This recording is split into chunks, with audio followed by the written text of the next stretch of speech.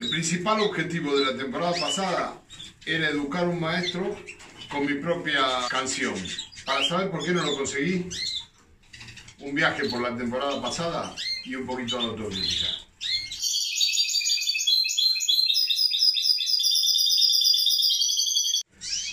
¿Por qué mi amigo Pepín consiguió un canario cantando bien de jilguero y sin embargo yo no pude sacar ninguno cantando la cinta que yo pretendía?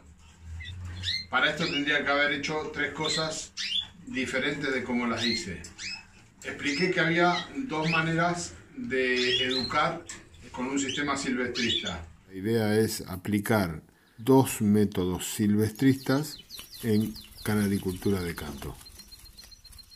Uno de los métodos es aislar a varios machos y ponerles una cinta y por repetición, teóricamente, al ser jóvenes y no escuchar nada más que la cinta, teóricamente deberían aprenderla. El otro método silvestrista es colocarlo directamente aislado, total, en una caja insonorizada, con un altavoz dentro, en el que solo puede oír la cinta que hemos creado. Coger ejemplares jóvenes, recién destetados, y ponerlos a escuchar una cinta sin que haya ningún animal macho en el recinto, para que ellos se puedan centrar en la canción que yo he preparado para ellos. Ese es uno. El otro es coger los pollos jóvenes con 7 días de vida y alimentarlos a mano. Esta es la manera que utilizó mi colega Pepín. ¿Cómo educas tú? Pues yo los cojo aquí ahora y mi forma es, le meto un móvil encima, flojito, no fuerte, flojito. Y ahí ellos vayan escuchando, pam, pam, pam, pam, pam, pam, pam. Cuando comen solos, los meto dentro de la jaula y el móvil encima. ¿Y luego a sonora o...? Claro, luego cuando ya comen solos, cada uno separado, una distancia de 3 a 4 metros para que no se vuelvan a escuchar, porque si uno me hace la pitada, el otro no la tiene que coger. Y consiguió un ejemplar excelente cantando de jilguero. Lo tenía muy claro, sabía lo que tenía que hacer. El tema está en que en el momento en que hice el video con mi amigo Carlito, ahora que estoy criando aquellos pichones, te tengo que hacer una pregunta. Tú has criado bastante de eso y de pájaros para silvestrismo has criado bastante. ¿Cuánto tiempo tienen que estar en la sonora? En la sonora, toda su vida. ¿Toda su vida? Los mixtos sobre todo. Yo los mixtos los meto desde los 7 días que le quito a la canaria y hasta que no aclara bien el cante, no lo empiezo a sacar. Lo saco por el casa, por el comedor y tal, pero en la percha, cuando está bien fuerte y aclarado. Antes no lo saco. y le pregunté cuánto tenían que estar. Se trata de un bebé al que es separado de sus padres con apenas 7 días. En condiciones normales, un canario de criadero puede llegar a vivir unos 5 o 6 años aproximadamente. Y voy a aislarlo durante un año. Después de hacer el video con mi amigo Carlos, caí en la cuenta de lo que le esperaba al pájaro. Pensar en ponerle durante todo un año en una caja insonorizada, aislado de todo, me pareció una burrada, tratándose de que es casi un 20% de su vida. No quiero juzgar a nadie, yo no digo que esté mal o que esté bien tener un pájaro en una caja insonorizada durante un año entero. Mi objetivo no es criminalizar a nadie, digo que yo no pude. Otra de las cosas que hay que tener en cuenta es que si el pájaro no canta bien, después de ese año metido en la jaula, por X motivo no canta bien, tiene una rascada o lo que sea, no nos lo vamos a poder quedar.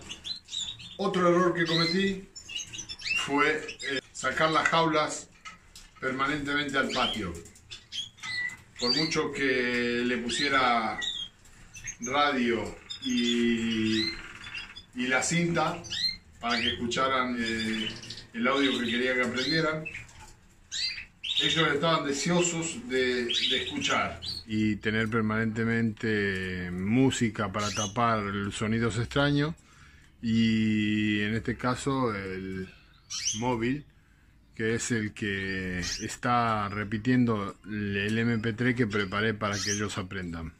Y como bien dice mi amigo Carlos en uno de los videos, si escuchan muy a menudo el canto de un periquito o en este caso de un gorrión, lo aprenderán.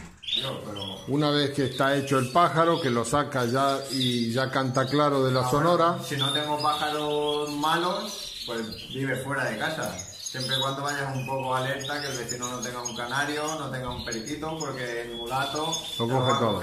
Si está 365 días del año escuchando un periquito, seguro que en el momento que baje un poco, el periquito te lo va a hacer. Y así fue.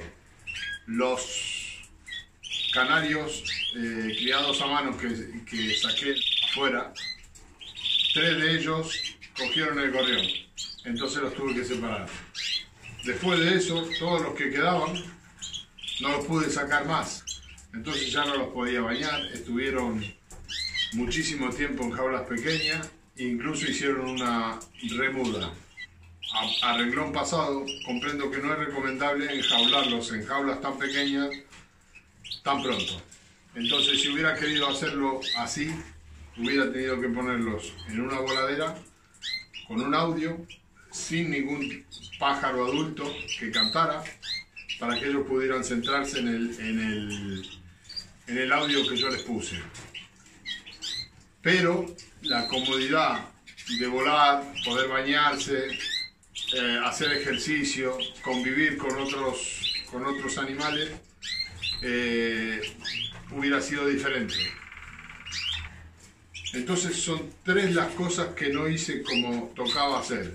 El pájaro lo único que puede ver es al juez a 1,5 metros de distancia aproximadamente, y para afuera nada, porque las luces están apagadas y tienen una luz justo encima que no les permite ver nada más. En el concurso de Palma tuve la oportunidad de hablar con varios de los criadores más renombrados de Mallorca.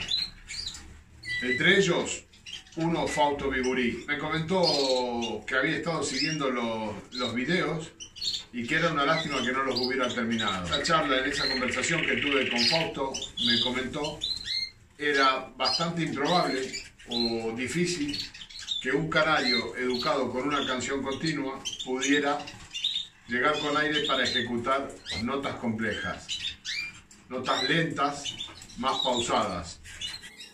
Bajamos el video original del timbrado continuo que habíamos elegido para el proyecto y empezamos a preparar las modificaciones que vayamos a hacerle. En mi caso, y aunque en el video del griego están todas las notas para poder modificarse, yo solo voy a modificar floreos porque no es una tarea sencilla y no soy un experto en canto. Cuando pensemos en diseñar una canción para que nuestros pájaros aprendan, lo importante es que esa canción esté compensada. Habrá que quitar algunas notas de las más rápidas de los canarios continuos para que ellos puedan ejecutar con éxito las notas más lentas. Si no, es imposible que su capacidad de aire les permita llegar a hacer todas estas notas. Entonces siempre hay que hacer una canción compensada. Y bueno, fue otro error que cometí, pero por desconocimiento. Para acabar el video, quería comentaros que la estrategia para el año 2020 será diferente. Voy a trabajar con maestros y además, cuando le hice la entrevista a José Martínez, me pasó un DVD con unas canciones magníficas. Y he conseguido un buen equipo de sonido y lo voy a poner de apoyo unas 4 horas para ver si consigo que cojan algunos de estos floreos que son realmente estupendos. Ya sabéis, si os ha gustado el video, no se olviden de comentar, compartir, suscribirse y dar like. Muchas gracias.